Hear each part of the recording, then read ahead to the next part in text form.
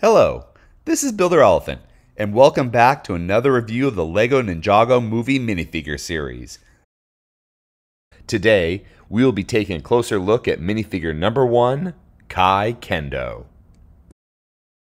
Kai is the brother of Naya and trained by Master Wu to become the Fire Ninja. Kai is impulsive, extremely protective, and loves fighting enemies.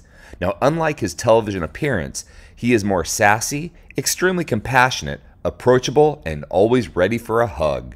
While at times he lacks patience, he trains hard. This minifigure is based on Kai's sword practice. We see him dressed in his Kendo gear. Kendo is a modern Japanese martial arts that is based on the Japanese swordsmanship. As Kai's main weapon, this is the perfect training gear for our red ninja. The leg piece is used for a total of 5 Kai minifigures and appears in 9 LEGO Ninjago movie themed sets. It's the standard leg piece used for the movie version of Kai.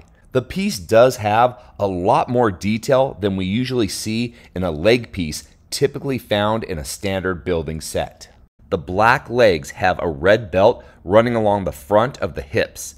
It's the dark red diamond pattern printed on the front that makes this piece so impressive. It looks like padded armor one might wear into battle. The torso piece can be found on the same 5 Kai minifigures and 9 sets that the leg piece came with. The red torso has impressive detail printed onto the front and back. The front has the gi folded closed across the chest. I love that LEGO puts creases in the clothing where the fabric overlaps. The black lining of the gi has the word fire printed in jargon.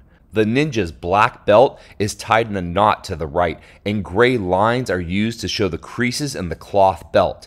Under his gi, there is a gold undershirt. Now I'm curious if this is a cloth shirt or a thin chainmail to protect our warrior. I am impressed with the amount of detail on the back. We see the black belt with folds wrapped around the lower portion of the torso and the back seams to the gi's collar. The large round gold emblem is packed with intricate details. While I was disappointed that the torso piece was not unique to this set, I was not upset because it is completely covered by the samurai armor piece. Now, unfortunately, this armor with shoulder pads is also not unique to this set. The piece looks great, and I love all the lines molded into the plastic. These lines add so much needed texture to this monocolor single piece of plastic. But for a CMF series, I want more originality and uniqueness. The head brings us to the first unique piece used in the set. While almost all the Kai minifigures from the LEGO Ninjago movie theme came with dual printed faces, the CMF Kai only came with one. However, this one facial expression is completely unique to this minifigure. The angry scowl with teeth bared is the perfect fit for our ninja training hard in his Kendo gear. The furrowed brows show us how hot the fire burns inside of him. I love the band-aid over his left eye and scar across his right. These battle scars are well earned by our ninja warrior. The tousled hair spiked up very high was a new hairstyle. This new piece was created for Kai's appearance in the LEGO Ninjago movie. For that reason, whenever a set from this theme had Kai's hair on the minifigure, we also got this piece.